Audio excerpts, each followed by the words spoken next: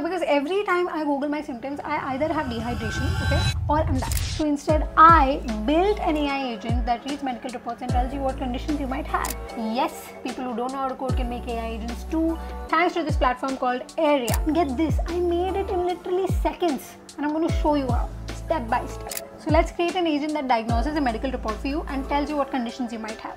By the way, you can make these agents for a bunch of other stuff too. So on the home page, we create a new project under the projects tab. Now we can see a lot of options here.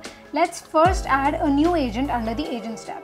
Now we move on to the MCP and tools tab, where Airia gives you a bunch of third-party integration. YouTube, Notion, GitHub, etc. to make your model like, extra smart. Under the prompts tab, we're going to add a clinical overview generator that summarizes the report for us. Now under the models tab, we can choose any AI that we need. Airia has like a bunch of options that can do different types of tasks. And here's the best part. When I say no code, I mean absolutely no code. You just drag and drop the components onto the canvas, connect them, and boom, your AI is ready. Literally in seconds. So now that we've finished building our AI model, let's test it with a sample report. And there you go, a clean, summarized clinical overview in just seconds.